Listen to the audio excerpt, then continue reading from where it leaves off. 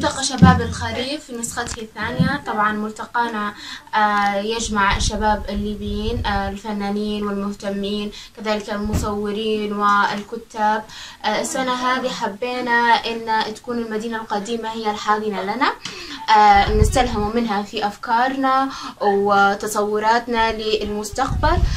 جمعنا بين الحداثة والأصالة في هذا الملتقى.